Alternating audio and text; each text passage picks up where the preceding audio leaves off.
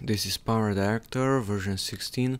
Let's see how to maintain the audio pitch after you increase the speed of a clip. So let's just click on that clip and preview it. And to raise them or lower them, you can use these two buttons. So the sound is normal currently.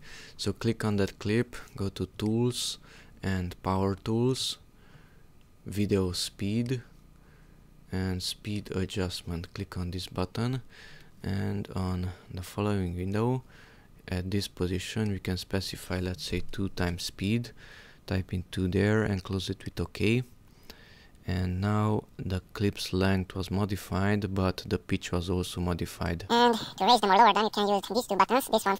Okay, to keep the audio pitch, go back here to Speed Adjustment, and we have to select an option which is here in the right corner, Settings, Keep Audio Pitch, and it's not available for all speeds. You can use maximum 2 times speed. Let's just preview it, apply and OK, and the audio pitch should be the same. And to raise them or lower them, you can use these two buttons, this one for the left window.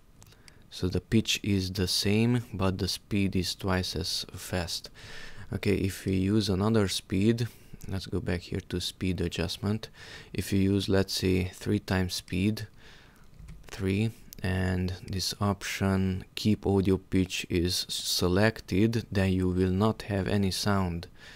So make sure you don't use a higher speed than 2.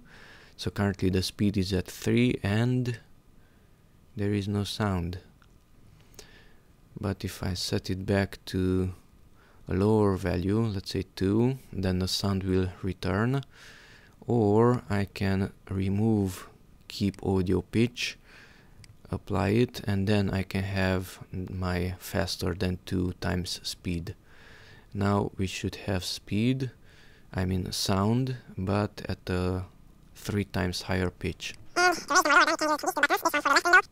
Okay, so that's the single limitation. Then pitch is maintained only at 2 times speed here in this section.